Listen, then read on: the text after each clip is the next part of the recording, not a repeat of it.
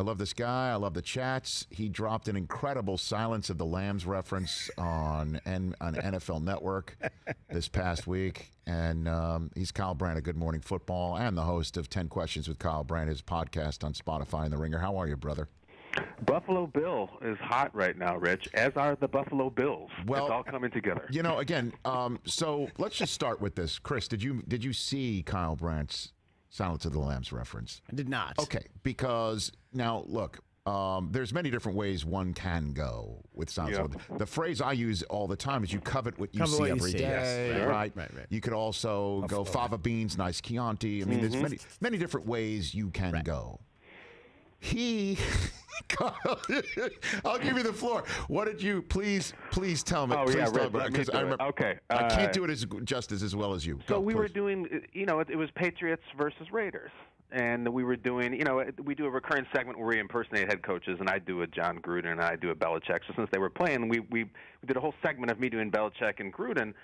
And the question was something about who would have the better trick plays. And so I come out, and Nate and Peter debate, and then I come out and I said, I'm going to reference the Tuck rule because this is Raiders Patriots. And then I said, the only trick play that Belichick, no man, the only trick play I've seen is in that Silence of the Lambs flick. They got this tatted up muchacho, and he's dancing, and all of a sudden, bam, changes things up on you, man, real fast. That's the only Tuck rule I know, man, the Silence of the Lambs, man. And so we're just freaking out and going off. And then they tweeted out, and everybody's laughing, and it came out of nowhere. I didn't even know I was going to do it. It just came out. Dude, I mean, that was next. I think I even tweeted at you, next level stuff.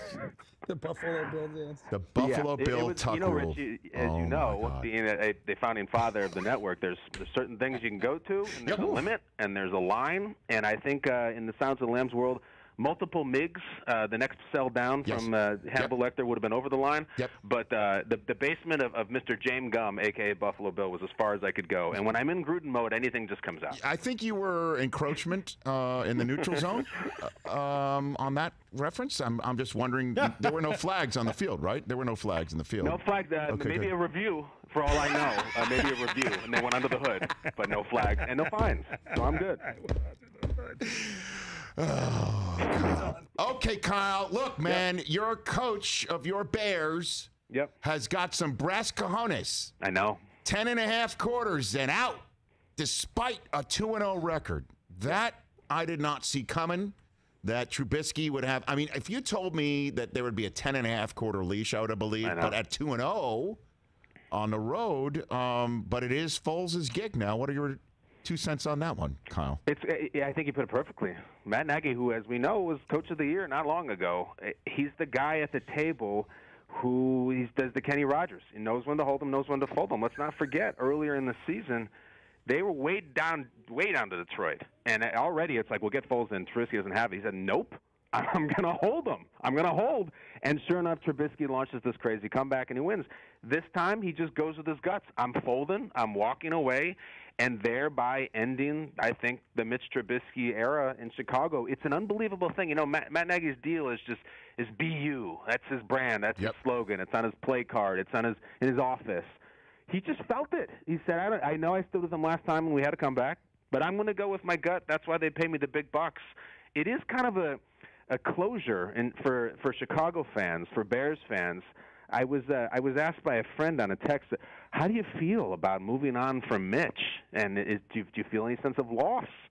And I said, listen, we've done everything we could to save the relationship. We went to therapy. We saw a counselor with Mitch. We had the little puppets that you bring out, and you do the role-playing with Mitch to try to express your feelings. We tried every single thing we could do, and we couldn't save the relationship.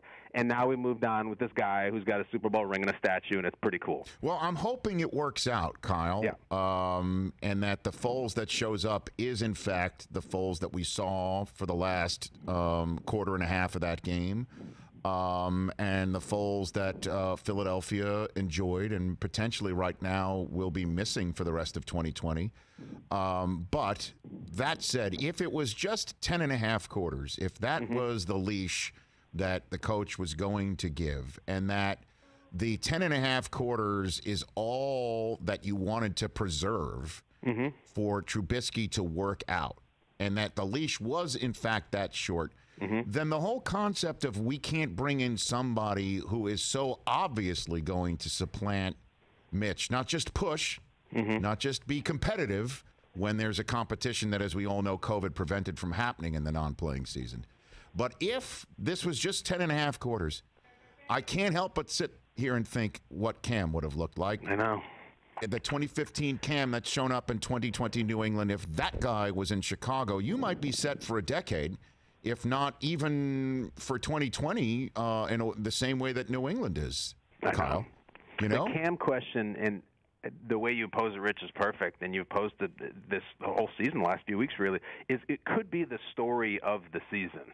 And because if they go to the playoffs, if they knock around the Bills and win the East, who knows? I mean, we're conceivably talking now. The Patriots could go to a Super Bowl, which is not just wouldn't be sports history; it'd be American history. It's as if Phil Jackson moved on from Jordan and Kobe and just found some guy who everybody gave up on and went to the finals and won it.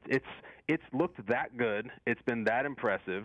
And that's, listen, the Bears, of course, yeah, and maybe they did look at Cam, but so did about 20 other teams. I'm still not even sure why he's not on the Panthers.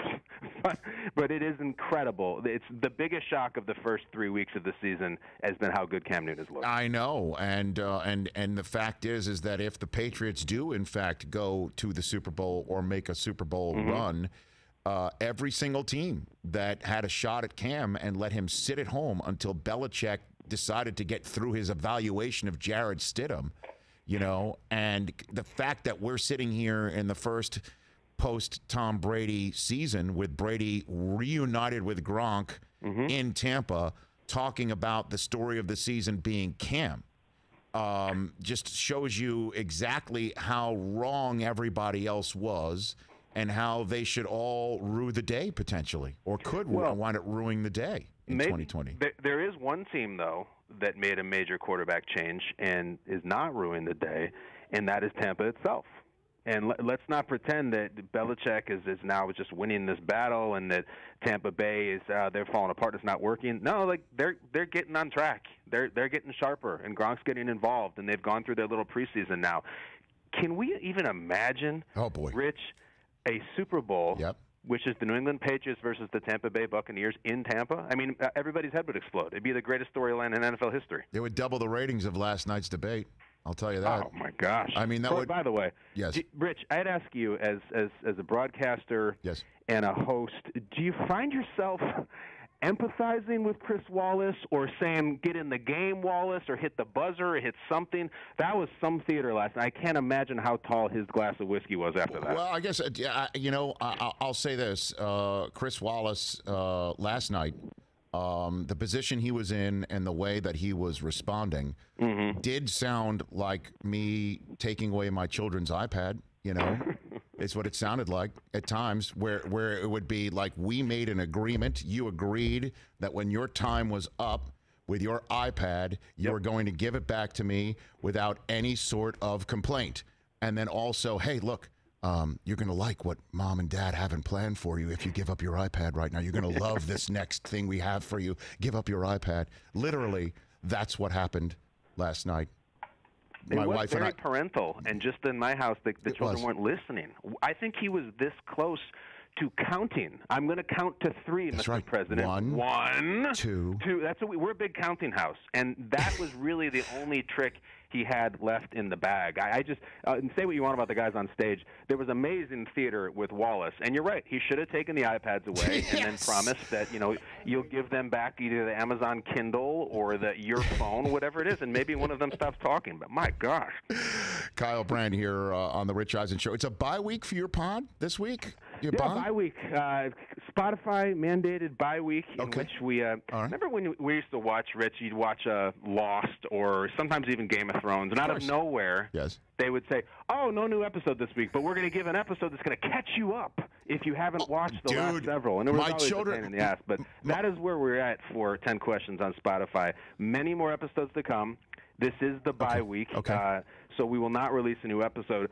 However, I have some work to do tonight, Rich. I'm interested in your thoughts on this. Tomorrow on Good Morning Football, I have a big interview that I'm doing solo we are in business, the NFL now, with AC/DC, who is releasing a new album and a new song. And at 6 a.m. Eastern tomorrow, I have to interview Brian Johnson and Angus Young from AC/DC. One of them is in Australia, one of them is in London, and I'll be in my basement. Okay. And I got to ask them about you shook me all night long and all that stuff. Where should I go with this thing? I guess I don't know. You could have a poll question: who's got the biggest balls of them all in the NFL? Yeah, could do that. That's right. It's Buffalo Bill. Wow, but that's got all sorts of delay, satellite delay issues potentially written all over that. It does, and it's this. Here's the pitfalls, and you would totally get this. You got the satellite delay issues. You've got wildly different time zones. You've got guys with crazy accents, and you're interviewing two of them, so you have to serve them up separately. Oh, wow. And if you just throw a question to the group, they don't know who's going to go. It could be a fine mess. But I'm hoping we can just talk Back in Black and Thunderstruck, and they'll go after it. But I've never met the gentleman. One of them's in their 70s, and they're still rocking and rolling. There you go. Well, listen, if you've got issues with two guys in their 70s and how to ask questions and conduct an interview, you should call Chris Wallace, not me. I'll call Chris Wallace. I hope is passed out, hungover, face down in the gutter right now. My heart goes out to you, Chris Wallace. Somebody has to get that guy a taser or a blow dart or something next time, because we got a bunch of debates to go. Ask Kyle Brandt our poll question of the day, Chris Brown. Okay, Kyle Brandt, today is the anniversary of the debut of Cheers. In 1982. I'm not sure if you're aware of that. Okay. Sure. Which show thrived the most after replacing a main character? Of course, Shelley Long departed for Kirstie Alley. Cheers, MASH, 2.5 Men, NYPD Blue. Okay.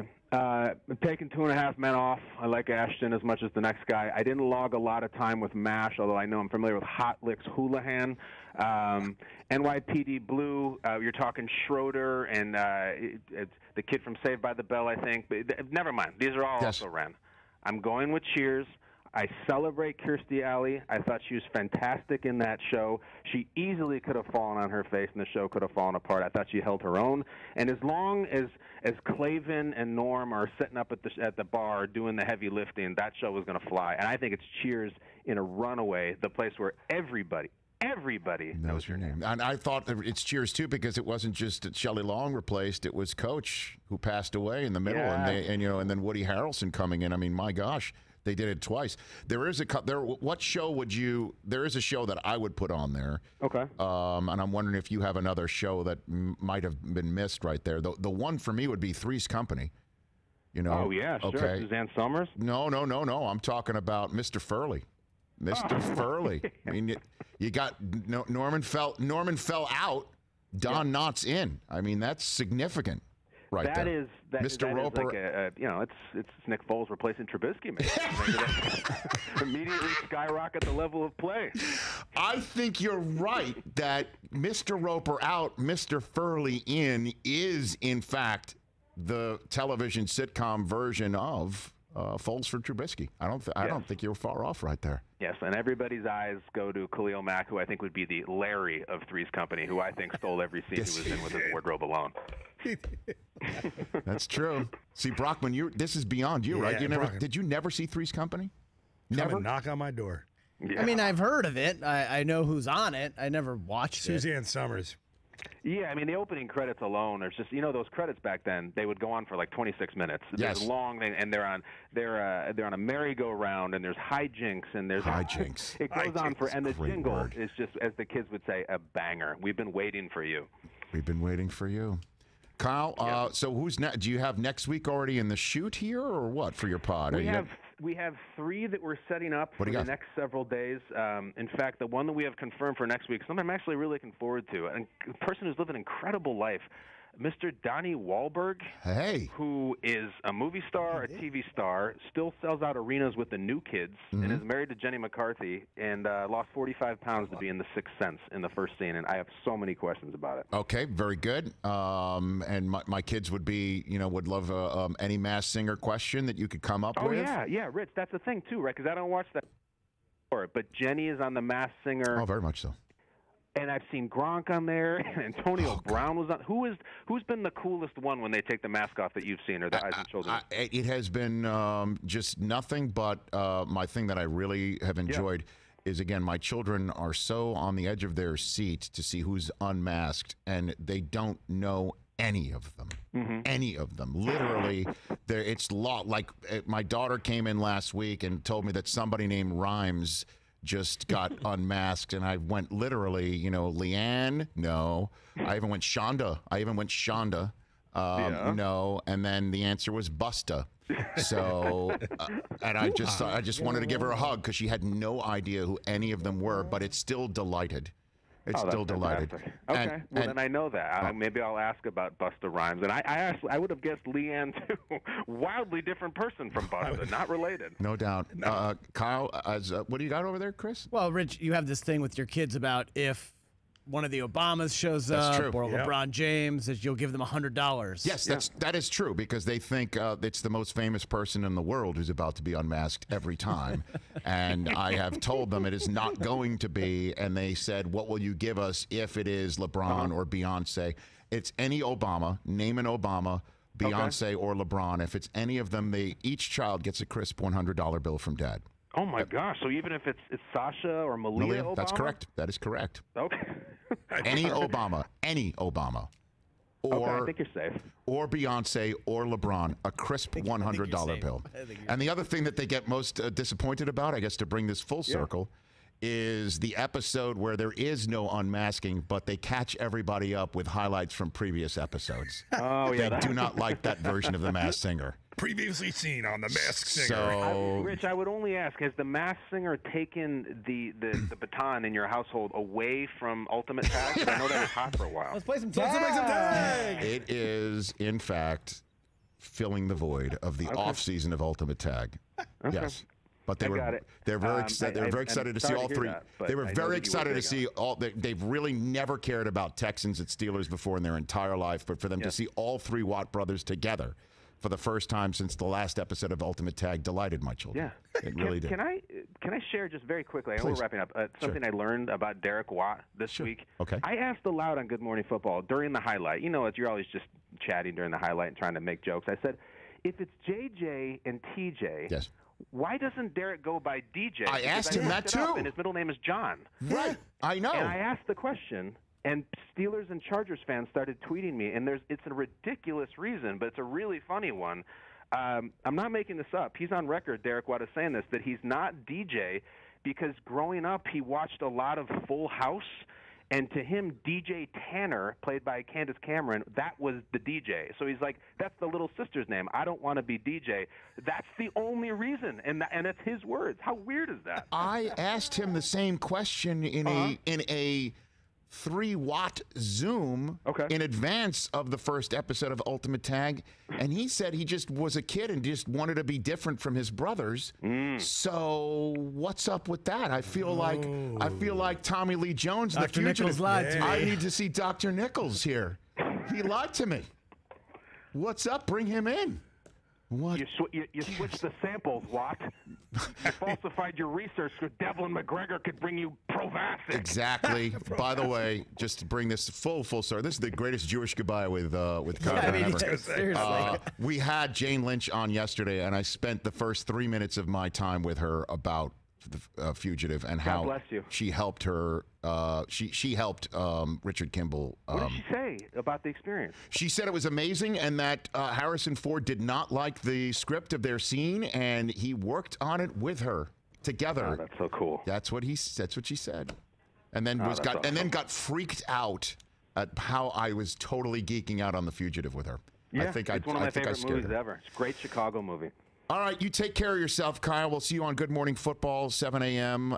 Next week, back with 7 a.m. Eastern. And we'll see you back next week on your pod with Donnie Wahlberg as it drops every Wednesday. Thanks for the call. Can't wait, Rich. Appreciate it, man. Right back at you. Kyle Brandt, right here on The Rich Eisen Show.